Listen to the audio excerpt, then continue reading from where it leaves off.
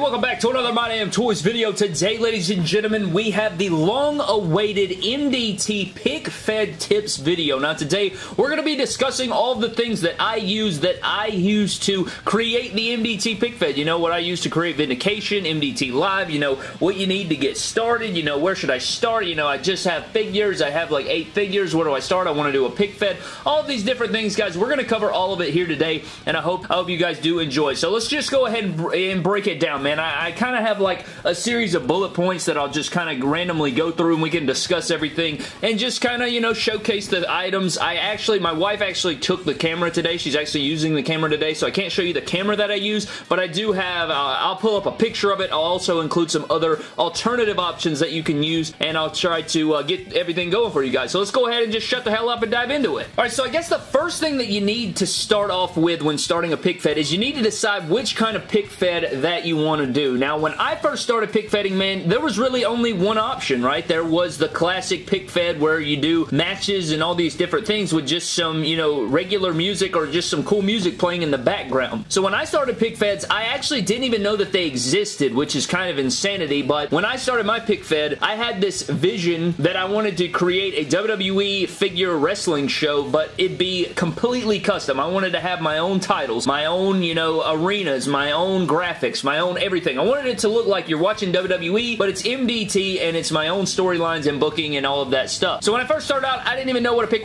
fed was, which is probably why my posing was absolute dog shit, alright? That's why I wasn't very good. But you need to decide, I guess, I don't want to say I created the genre, but I feel like I paid some sort of motion forward that got this sort of like commentary brand of pick fedding started here, or at least that I know of. So you have your classic style, and you have your commentary style. Now, I'll be the one to say, there's not a lot of feds out there that do commentary. You got me, you got G Natty, you got some other people out there that do it, but for the most part, there's not a ton of people out there doing the commentary style. I would love to see some more people come up in the game and do a commentary fed and put all the bells and whistles on there, if you will. So when I first started out, my posing was absolute dog shit because I did not know that classic pick feds existed. So once you decide whether you want to do a classic or a commentary fed, the first thing that I would talk about, guys, is going to be lighting. Now, lighting is very important. I'm going to go ahead and stand this camera up so I can show you guys my lighting. Now, what I use for my lights, guys, I apologize for the weird lighting. It's like because there's so, like, I have the lights on in here, but since I guess I'm using these lamps, it's kind of washing everything else out. But I use these tall lamps right here. You guys can see there's like 5 of them. Again, I don't know why it's so damn dark, but these are like, you can get these at Walmart. I think over the years I've accumulated like 7 of them. I have 1, 2, 3, 4, 5, and then I have 2 more in there. I may even have 8 or so,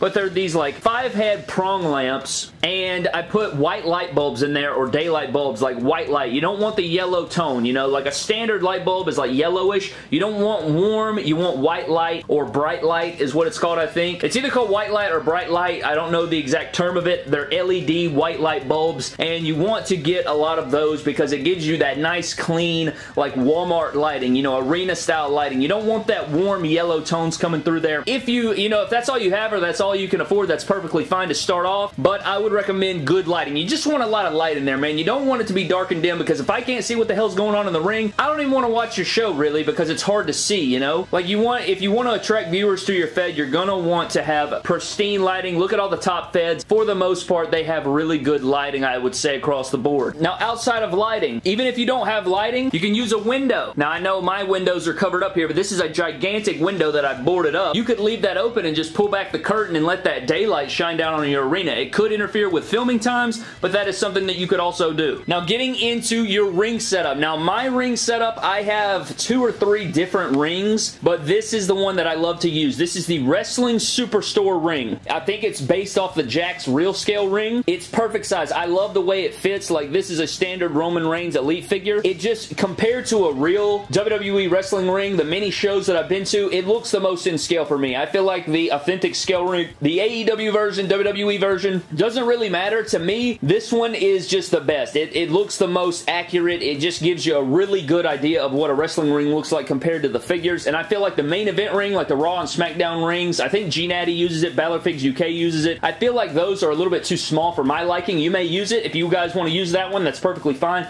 but this is the Jakks Real Scale ring from the Wrestling Superstore website, and they have different rope colors you can use. You can even get different turnbuckle post colors. You can do a lot of different stuff, and it's like kind of fully customizable. You can actually do a lot of different things on their website, so you may want to check that out. WrestlingSuperstore.com is where I got this one. Now, the canvas is not the Wrestling Superstore version. I actually got a t-shirt and then cut it and then kind of pulled it up under so that it would give me my own custom canvas, because their canvas kind of sucks ass if you want my honest opinion about it. But there's the main event ring, the authentic scale ring, this Jakks Real Scale ring. It really doesn't matter what ring you have. It's just this is the one that I use, and I wanted to tell you guys about it. So there's this one. As far as your stage setup, man, you could use so many different things. I mean, different play sets, WWE action figure play sets, different old school, you know, stages that you can get off eBay. I'll pull up some on the screen so you guys can check those out. You got the SmackDown version, you got the Titantron Live, you could make your own custom one with foam. I mean, the possibilities are endless. Let's go ahead and jump to the other arena.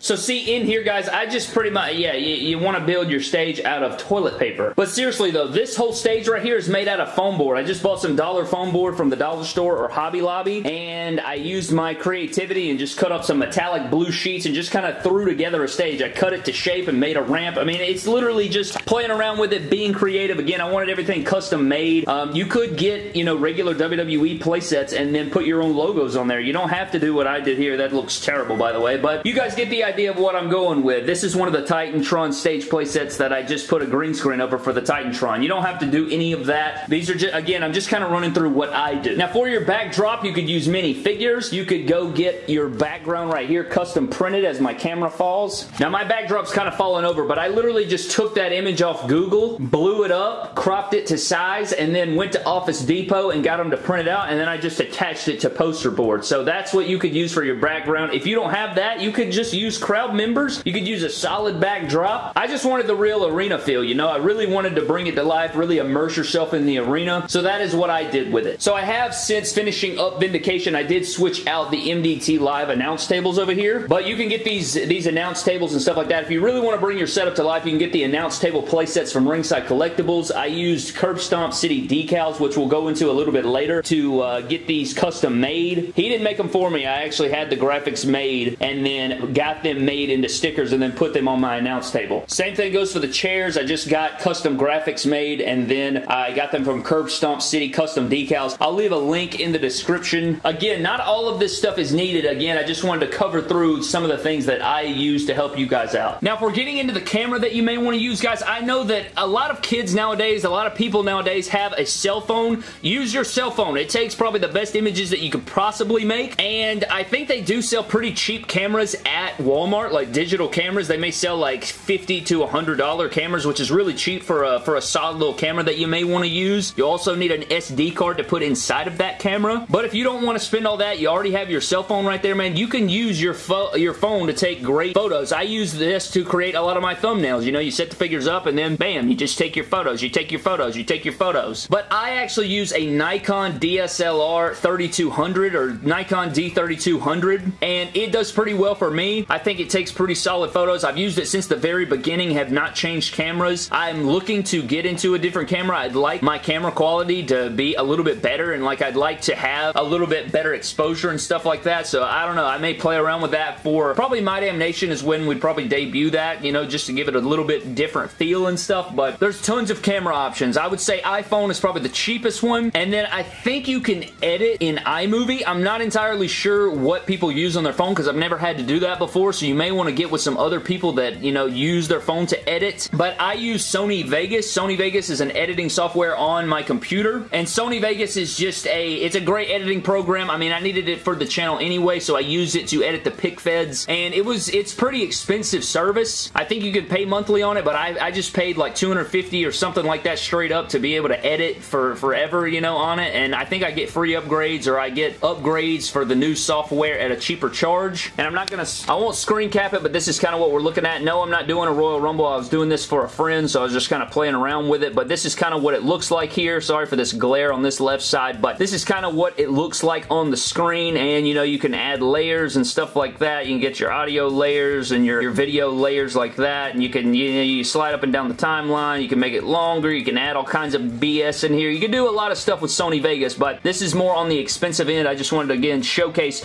what I use to create the pick fed. Another thing, if you're doing a commentary fed, guys, you're probably going to need a mic to add in the commentary, and for me, I use a Blue Yeti mic, which is right here, which you can get at Best Buy, all these other places. Again, that's kind of an expensive option, but it will give you the best audio quality. Also, you could just use, I think, iPhone headsets. Like, if you just plug an iPhone headset into your computer, I think it works as a microphone as well, so you may be able to do that as well. I don't know. Again, you just have to play with it. I've never had to do that, so you may just have to play around with it and stuff like that. Now, getting into, we covered the editing, we covered the pictures, we covered all of that different stuff. Now, if you want to get into roster and booking and how do I book and all this stuff, man, I mean, just think about it like this. When I started my pick fed, I said, you know what, man? Me and my brother are going to do these drafts. We're going to draft a roster. Like, if you only have 8 people on roster, maybe you want to wait around a little bit until you build up a little bit big of a roster, or maybe you just want to have singles titles that all 8 guys go after, or maybe you want, I mean, there's the possibilities are endless, man. Just be creative, have fun with it. That's the biggest, most important thing. But if you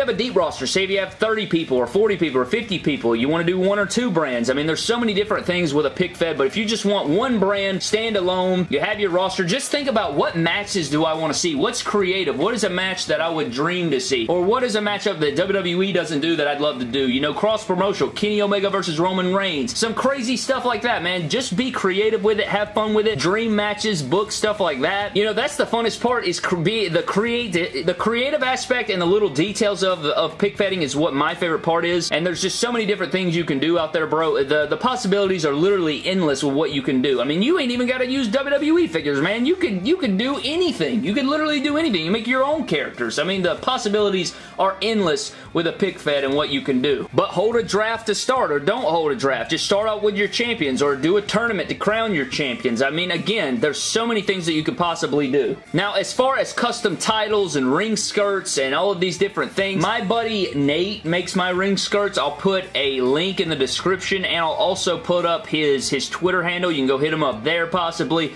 He is an absolute beast, and he makes all of my MDT ring skirts. He makes them for all different ring sizes. It doesn't have to be the Jack's Real Scale ring. He can do it for the authentic scale ring. His work is top quality, no doubt about it, and I highly recommend him. Now, as far as title belts, now, I had to get mine made by a customizer who no longer does them anymore, so any MDT belts and stuff like this, I mean, I don't know, like, if I ever wanted new ones, I don't know who I would hit up. I don't know if I have a friend or something that could do them, but you may have to make your own, just, you know, custom paint them and stuff, but you don't have to use custom belts. I just wanted to, you know, it's just one of those things that I wanted to do. I had a vision for my fed, and I wanted to make it happen, so that's what I did here. But you can use WWE titles. You can use their regular titles. Again, for these mics, I just got the mics from the Ringside Collectibles playsets. This is the blue version. I think they come with the announce table desk, and then the black version come with the other announce table desk. You know, if you order a few of those, whatever, you get the mics for free. Then I just hit up Curb Stomp with my graphics that I custom made, and then he got them put on these mics, and then I just stuck them on there, and that's how you get the custom graphics and mics and all of these different things, man. It's just, now if you don't have the money for all of that, maybe you want to paint your logo on your mics if you wanted to. I don't know exactly. Again, my pick fed has a lot more like in-depth and customization and stuff to it that maybe not a lot of people want to go through. Maybe you don't want to go through that amount of detail, or maybe you just don't care to and you want to use WWE stuff. Use WWE stuff, man. That's fantastic. You could easily do that. You don't have to do any of the things I said in this thing. You really, all you need to do when pick fedding is have figures, a camera, and I guess that's pretty much it, man. You don't really need a ring. If you want to do a freaking stovetop pick fed or whatever the hell you want to do, man, the possibilities are endless. Now, the most important thing when it comes to pick fedding, to me at least, is going to be your posing. Like, posing's super important, man, and I say, if you want to get better at posing, I would say, first off, release a few shows first, or, you know, just get better at it. But if you want to see how a move is specifically posed, or you want to see how something is created, I say go to your favorite creators. Harrison, you got AWF, you got Steinsenberg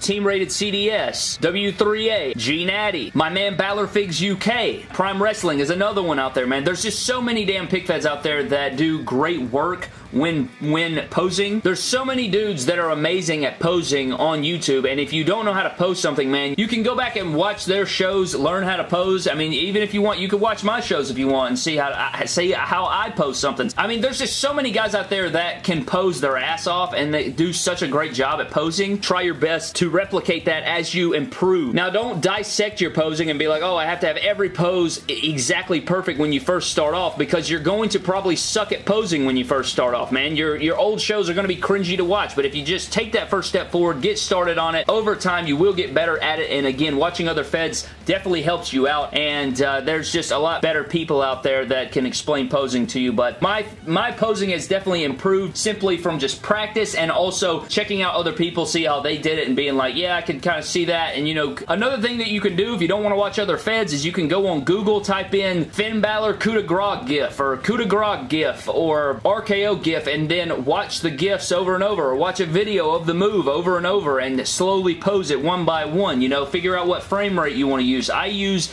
0.73 to 0.78, and sometimes I even go longer than that depending on the scene and selling and all of these different elements that come into my fed and commentary and all that BS. But I think that's all the things I wanted to answer here, man. There's probably some other things that I could have covered, but I tried my best to cover the basis of a pick fedding and the tips and just everything that surrounds the MDT pick fed. But I'm getting the hell out of here, guys. I'm gonna go eat some lunch. Hopefully it's a good lunch. And yeah, I'm getting out of here, guys. Let me know what you think of everything down in the comments section below. If you learned something, if there's any other questions that you guys have, please let me know down in the comment section below. I will do my best to answer them, and I will go forward with that. And then, yeah, I'll just answer them the best that I possibly can. But I hope you guys did enjoy the pick fedding tips video. Thank you guys for watching. Subscribe to the channel. Before we get out of here, let's get into our random shout out. This shout out is going to go to NYC Edwin. So I guess it's New York City Edwin, maybe? Prediction, you see where the AEW figures are on that shelf, I bet KO is going to jump off of it. And then some other people were like, yeah, I think so, Brad. I don't know, man. You never know what the hell an MDT show is gonna be cooking up there, Brad. But why the hell would you add a balcony if you're not gonna plummet from that balcony? But huge shout out to NYC Edwin for that comment. I'm getting the hell out of here, guys. Don't cross the line or you'll end up getting plummeted off a balcony like Seth Rollins did.